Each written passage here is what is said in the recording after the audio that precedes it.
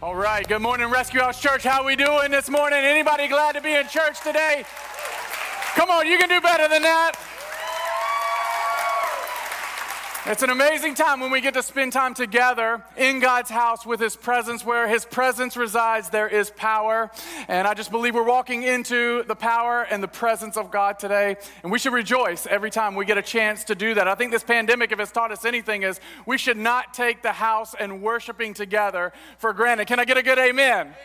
And I just want to take this time just to welcome those that are watching online. There are people watching right now from Texas, from Indiana, from Massachusetts. Shout out to Rescue House North. That's what we call them. We're glad that you're tuning in. All of those from the Winston campus and all over the Triad. Can we just, as one church together, just welcome those in that are watching online and say, we're glad that you're taking time to come in and hang out with us. I also just want to give a shout out to our youth, our Rise Up youth, for being on the front row, just leading us. Man, love you guys. I also want to give a shout out to those in the overflow. Overflow, make some noise. Hey, just remember, I can hear you, so I need some good amens out in the overflow today, all right? Hey, we are currently in a series called Stressed Out, and I don't even need to see a show of hands to see who's stressed out or who is coming out of a season of being stressed out or who's currently stressed out or who may be entering into a season of stressed out. At some point this year in 2020, we've been a little bit stressed out. And I really wanted to bring a series and a message that I thought would be helpful in this season. And so we've been talking, last week we talked about addiction. I hope you enjoyed my friend Chris Dew, who took over the pulpit last week. If you struggle with addiction, which a lot of us do at certain levels, or you know somebody that does, I want to refer you to that message to go back and watch that, or send that message to somebody so that they can begin to watch that as well. And the first week we talked about the number one cause of stress in our lives is money. And so we talked about those 6 principles of financial peace. I want to encourage you to watch that if you haven't, so you can catch up online. Next week is actually going to be a special week. My brother, who is a worship leader, he's going to be here and lead worship for us alongside with Jason and the band. And my parents are going to join my brother and his wife and Lauren on stage. Lauren's parents are going to be here as well. It's going to be a special Sunday. I don't want to give that away, but it's going to be very cool as we have this panel up here for the message time. I think it's going to speak to you. And I'm just excited to have my brother here with me and for you to see him, be led by him. And it's pretty cool stuff. So just anytime I get a chance to do that with my family is awesome. And I want you to be here for this. So our theme verse for our Stressed Out series actually comes from Luke 21:34. And this is where Jesus is talking about the end times. And we're closer than we ever have before, right? I guess you could say that at any time, right? That would make sense. But we really are. And he makes this statement at the end. As he walks through, here's what the end times are going to look like. Here's what he lands on to conclude in verse 34. He says, "But be careful, or your hearts will be weighed down." I wonder if that describes anybody in here or watching online, weighed down. See, Jesus is concerned about the inside. We're all worried about the circumstance and the situation and the pandemic and the social rest, but what Jesus is worried about is, hey, you need to guard your heart. You need to make sure that you're not weighed down with disposition or drunkenness. And that word drunkenness is just really, it means literally drunkenness, and it also figuratively, metaphorically, it means what you medicate your pain with, right? And the anxieties of life. And that day, when you allow your heart to be weighed down with disposition, you medicate your pain with something other than the Holy Spirit, and you have anxieties in your life, and you allow that to creep in, here's what's going to happen. That day will close in on you suddenly like a trap. And that right there describes a lot of people under the sound of my voice today. A lot of people feel trapped by their circumstances, trapped by their depression, trapped by their anxiety, trapped by their mental health, trapped by their stress. And today, here's why I'm so pumped up, is because today I'm going to expose the devil's strategy to keep you in a cycle of stress, a cycle of depression, a cycle of anxiety. I'm going to reveal it. Now, anytime we come against the enemy, man, the devil's so mad right now. I know I can feel it. There's going to be I've prayed a hedge of protection over this house, over me, over us, because anytime you come after the devil, he's going to try to come after you. But today, we're going to bring to light his playbook. We're going to bring to light his play, his strategy, and he's been doing it since the beginning of time. And I'm going to teach it to you so that you can learn how to combat it. This past summer, we went on vacation, speaking of my brother, and we spent a week together at Dirty Myrtle. Hello, right?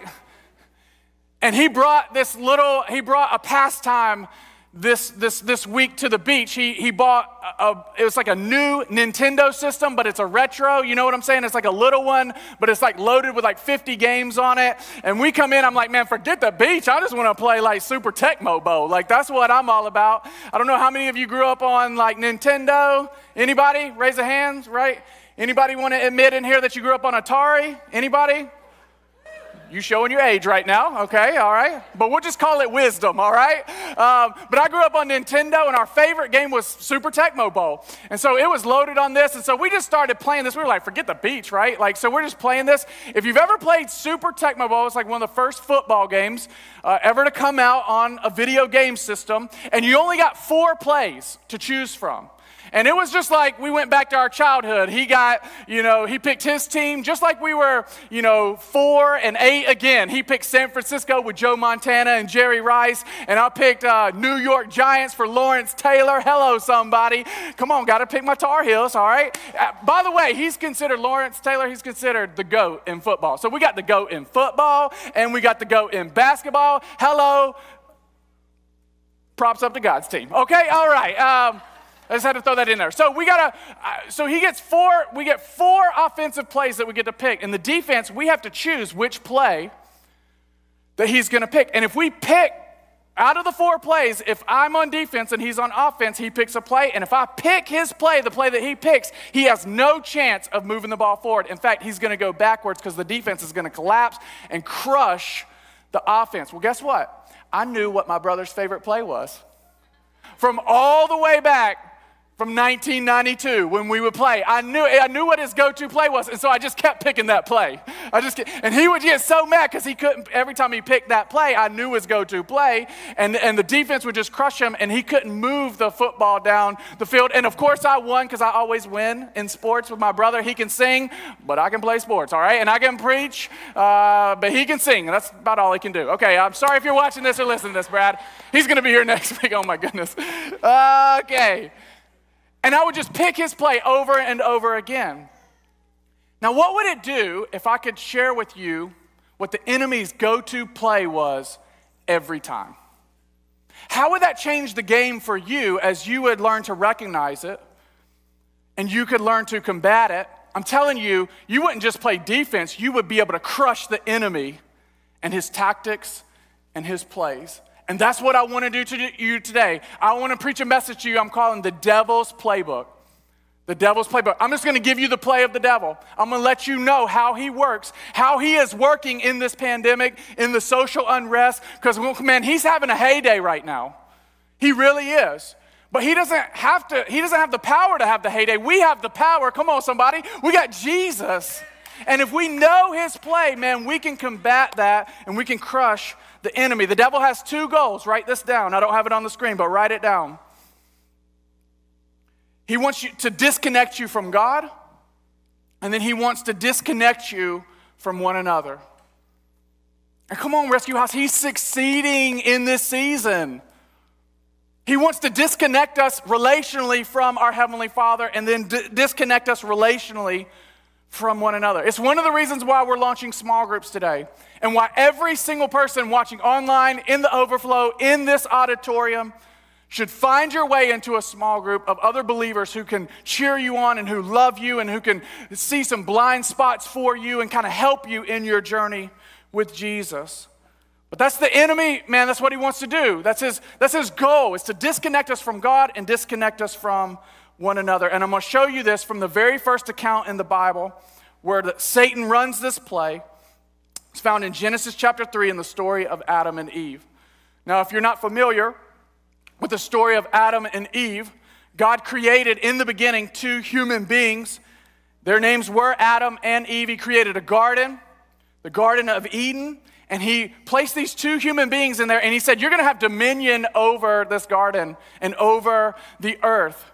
You just need to abide by one rule. You can eat from anything in here. You can touch anything in here. But I don't want you to eat from the tree of knowledge and truth and good and evil. All right? You're not to touch that. Don't even touch it. Not only are you just not supposed to eat from it, but don't touch it.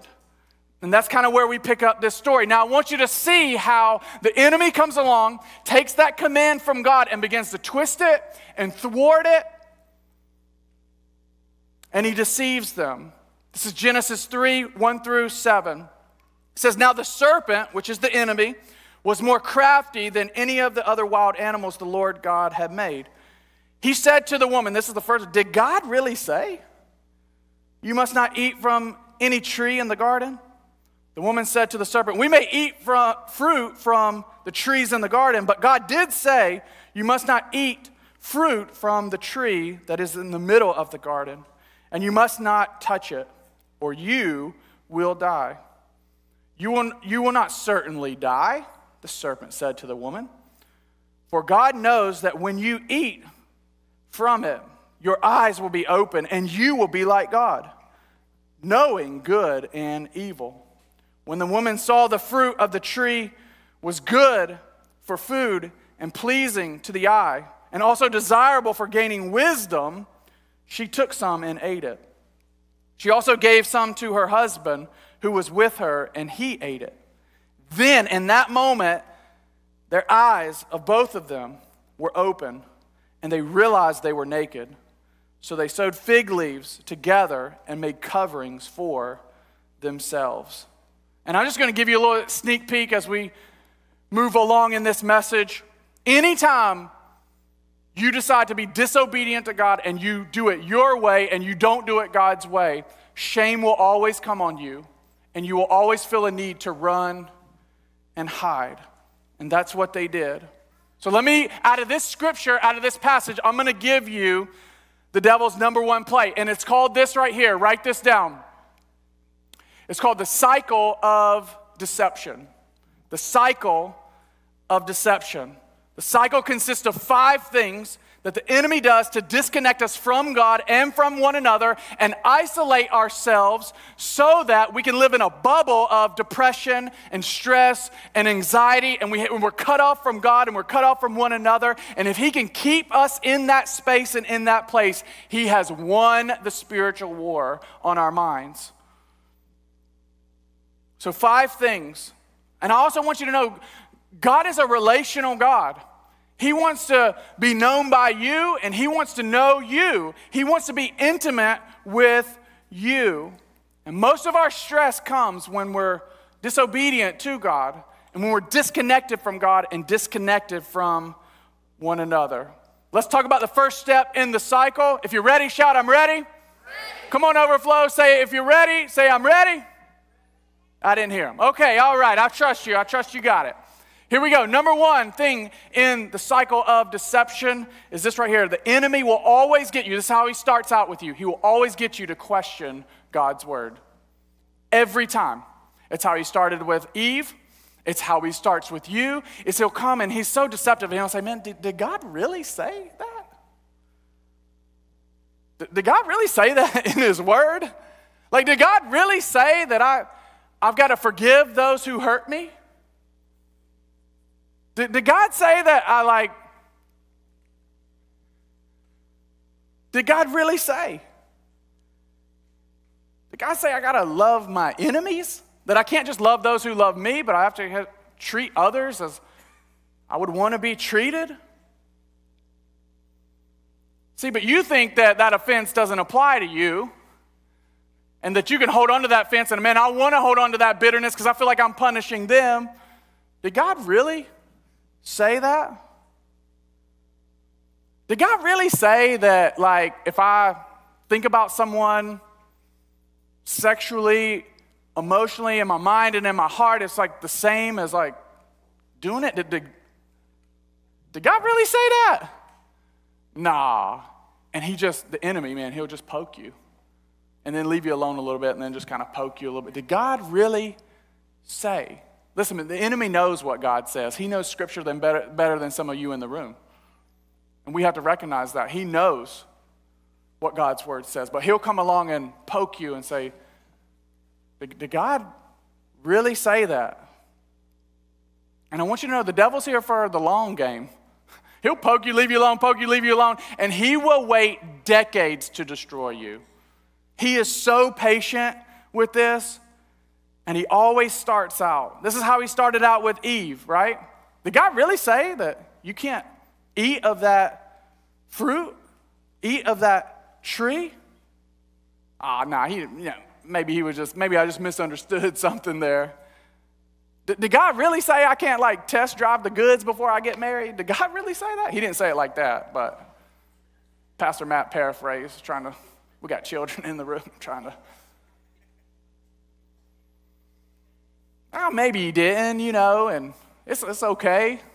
Culture says that it's okay. My boss says it's okay. And we begin to adjust God's word to fit our life. It's the number one play of the enemy. Can I just stop right here and just say that God's word is here to protect us, not prohibit us? Come on, God didn't put in his word in here so that you could just to take away your fun card or to take away a life that you think is going to make you happy if you did things your way. That's not what this is for. I equate it to children playing on a cliff, right? It's very unloving to just let children play on a cliff with no boundaries. But it's loving to put up a fence so that they don't fall off of that cliff. And that's what the Word of God is. There is boundaries in here. There are some things in here that confront us, that kind of get us going, and maybe we just don't like. But this is for our good, and it is for God's glory. And culture will always say you can adjust God's word to fit your life. In other words, we want to follow all the scriptures that apply to us, that's easy for us to apply, but man, did God really say that I got to tithe to my local storehouse? This is the storehouse of, I'm not going to do that, but I believe all this other stuff that God said. Did God really say that if I don't tithe that my finances are going to be under a curse? Did he say that? Nah. And he just continues just to poke you and poke you. Did God's word really say that if I don't forgive someone, that he won't forgive me? You better believe it. One of the most dangerous things you could ever say is, I'll never forgive them for that. Because you're sentencing yourself. Because God's word says, if you don't forgive, you will not be forgiven. That's a word for somebody here, maybe watching online today. And so we don't adjust God's word to fit our life. That's very dangerous. In other words, what we want to do is fit our life into God's word. We want to adjust our life to fit God's word, to raise to his standard. Well, I don't like some of the stuff in the Bible. Well, neither do I, because it confronts my greed when I read it. Well, it kind of stings me a little bit. Well, it should at times. I mean, there are sometimes I read this Bible and I'm have it open and I'm reading, I'm like, dang. Can I read the map section today? I just want to see the Mediterranean Sea, because it just confronts me. And it's hard. The Bible is like a mirror, so you look at yourself and sometimes it shows you imperfections that you need to go fix. It's alive. It's active. Did God say I really have to love the person that bashed me, talks junk about my church? Do I really have to love them? 1 Thessalonians 2:13 says, and we also thank God continually because when you received the word of God, which you heard from us, you accepted it, not as a human word, but as it actually is. I love this. The word of God, which is indeed at work in you who believe. So if you ever thought, well, I don't really believe that because it don't work for me. Well, exactly. Because if you don't believe it, it doesn't work. It's only working in the ones who believe it. I'll say it like this: if you work the word, it'll work. You just got to work the word. Number two, the enemy will always want to downplay the consequences. So the first thing he's going to get you to do is question God's word. Did God really say that? And then he's going to downplay the consequences and be like, it's not really that bad. That's what he said to Eve. He said, surely you won't die. Surely you're not going to die. And he downplays the consequences. And you think carrying this bitterness around, man, that's not really going to grow through me like cancer, and it's not really going to be that bad, and I'm punishing the other person if I don't forgive them. If I watch this little thing on the internet or I watch this show, man, it's not that big of a deal. I'm not going to let it seep into my heart. And when you allow the enemy to downplay the consequences, you can justify about anything. We're great. We're a great society of people who love to justify just about anything. You know how I know? How many donuts have you justified on a diet before? You're like, man, I walked up and down the stairs today 4 times. I need a donut, all right? And you're thinking, man, I walked out to the mail today, the mailbox, I got the mail, and I walked back, and I had to burn at least 1,000 calories. I deserve a donut. When really you burn 5 calories, and the donut's 500 calories, okay? And that's what I'm speaking to somebody today, right? That's how the devil works with us. Proverbs 14:12 says this: there is a way that appears to be right. That's what the enemy will do. But in the end, it leads to death. You got to ask for wisdom to rise above what may seem to be right, but actually leads to death. Because we can justify anything, and the enemy is at work downplaying the consequences of your sin and of our actions and of our mistakes. Just saying, it's not that big of a deal. Step number 3, the enemy will attack God's intentions. So he'll come along and say, did God really say that? Oh, it's not going to be that big a deal. He looked at Eve and he says, you know what? The reason that God doesn't want you to eat the fruit is because when you eat of it, you're going to know good and evil. You're going to be like God, and he doesn't want you to be like that. You see how the enemy thwarts that? The enemy will say, man, he doesn't want you to be on the same level as him, and so he's attacking God's intention. When God's intentions really are to protect, the enemy will say it's his intention to prohibit. He will tell you God doesn't really have good things in store for you, in mind for you. His intentions aren't good. And then we start saying things like, well, I guess God doesn't want me to be happy. I guess God doesn't want me to, live a life of joy or do this or that. I guess God just wants me to suffer through this life. And the enemy will sell you that bill of goods, and it is false. It's false. I don't know what kind of church you grew up in, but I grew up in a church that, this was one of the hymns that we sang. Some of you might remember this, but it was in a hymn book, and it was called "The All-Seeing Eye is Watching You." That's pretty encouraging, isn't it? Right? We come in and we open up to it and we sing this, and there's an all-seeing eye watching you. And all I'd get is this picture of this God, this Father who has one eye open at all time. And the Bible says he never sleeps because he's just watching you and just waiting for you to sin and to pounce on you and trying to jump on you and catch you in your sin. That's the kind of God that we serve. And so, you know what the youth group taught me? The youth group taught me, don't do this, don't do that. Don't drink, don't smoke, and don't chew. And don't date girls that do, all right? That was my youth group message, all right? I mean, that's what, don't do this because there's an all-seeing eye watching you, ready to pounce on you, and that's our Heavenly Father, and we got to be straight-laced, and there's no grace. Another message they taught was don't have sex because it's bad, it's horrible, it's ugly. Save it for the one you love and you marry. What a terrible message. It's ugly, it's bad, it's horrible. Save it for your wife, all right? It's stupid. I mean, and it was because they had this idea and misconception of God's intentions. God is not an all-seeing God waiting to catch you in your sin. Psalm 16:11 says this, you will show me the path of life. Come on, this is our God. In your presence is fullness of joy. At your right hand are pleasures forevermore.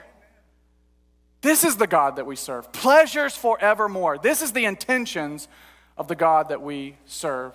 Number 4, after he attacks God's intentions, he's going to get you to exalt yourself. This is what he did with Eve. Come on, Eve, think about yourself. Don't you want to be exalted to the level of God? Don't you want to know all that God knows? Come on, think about yourself. To which we come in our society, in our time, we say it like this, man, I just got to do what makes me feel good. Wow. I'd be in jail if I did everything that makes me feel good. I mean, don't leave me hanging either, you holier than thou people. Think you okay, all right, appreciate it. I got one like me, all right. 1 Corinthians 6:19-20 says this, do you not know that your bodies are temples of the Holy Spirit who is in you, whom you have received from God? You are not your own. You were bought with a price, at a price. Therefore, honor God with your bodies. And so if you have surrendered to Christ Jesus, you are not your own. You are not calling the shots. The enemy wants you to start calling the shots and think you're equal with God. And man, if I was just in charge, if I could just do things my way, I would do it this way. I do what makes me feel good. And that leads you to death and destruction. At some point in the day, I try to do this every day. As I try to have a moment, and most of the time it's in the morning, but sometimes it's later in the day if I forget. But at some point during the day, I try to look to God and I say, God, today I'm fully submitted to you. I am not my own. I am yours. And I yield myself to you, my spirit to you, my body to you, my soul to you. Have your way with me today. And I say that not because God needs to hear that. I say it because Matt needs to hear that. And I need to make sure I'm walking into the day understanding that Jesus Christ purchased me with his blood shed on the cross. And he paid a high price for me. And what he has for me is good. And he knows me better than I know myself. And I fully trust him. And I'm surrendered to him. How would that change the game for you?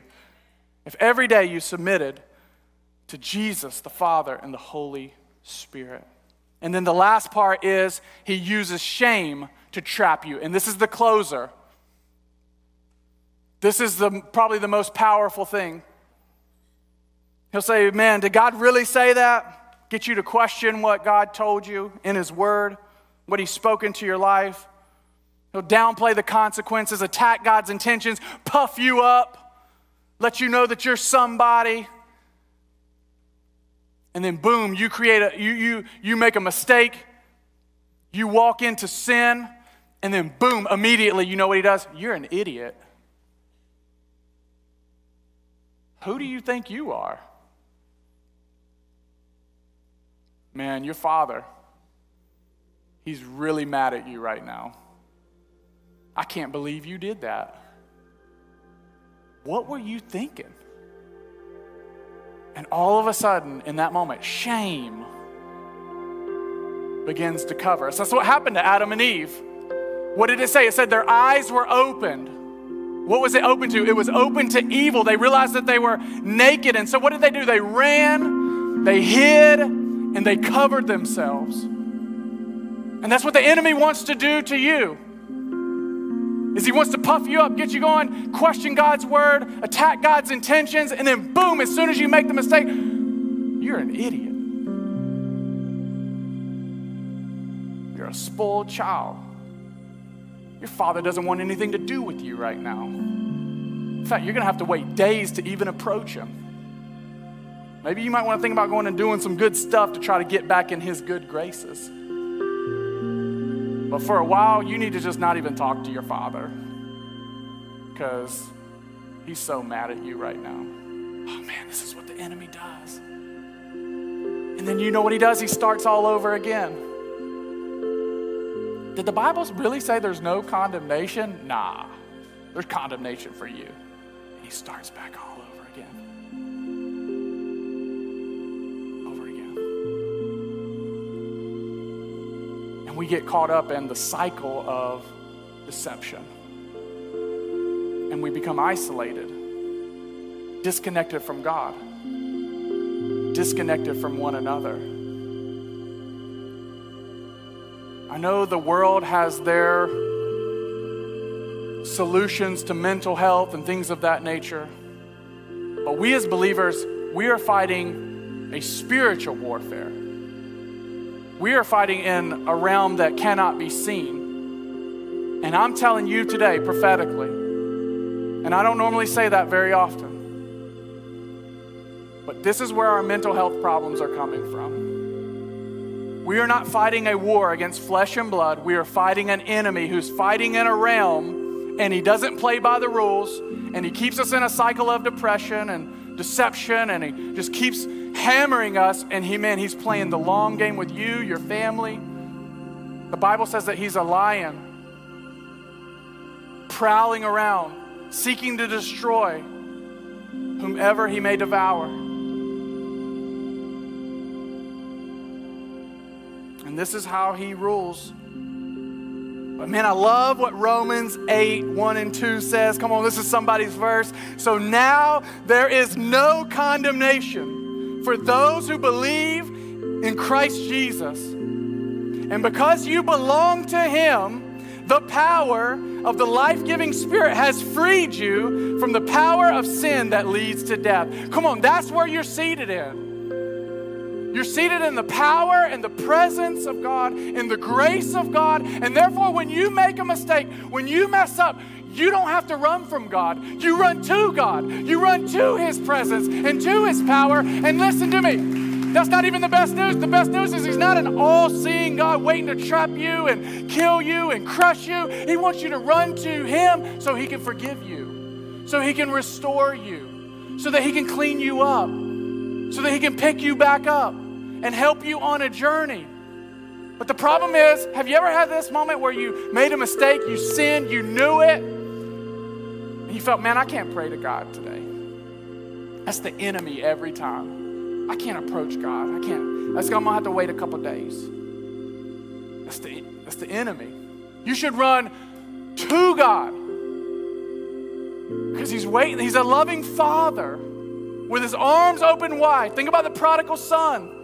Arms open wide. This is a depiction of the Father. Ready for you to come home. But some of you, man, your life, if you're being honest, it's like you're on a merry-go-round right now.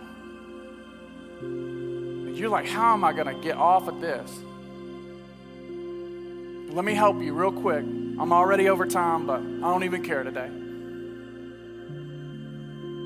So what do? Here are the 4 things I'm going to give you real quick. Number 1, we're going to submit to God's word. Submit to God's word. In other words, I'm not going to adjust God's word to my life. I'm going to adjust my life to God's word. And if he said it, come on somebody, I believe it, and I'm taking it to the bank, and I'm going to do my best to be obedient to it. Where it confronts me, I'm going to wrestle with it. But I believe in God's word. I'm submitted to the word of God. Number 2, we're going to surround yourself with godly people. If you're not in a small group, get in a small group. You need people that are going to come beside of you. You need community that's going to encourage you. It's so important. Speak life over you. People who care about your purpose and your destiny, and we need one another. This is a chance for you to join a small group, get your head up, get your shoulders back, and begin to walk with confidence again.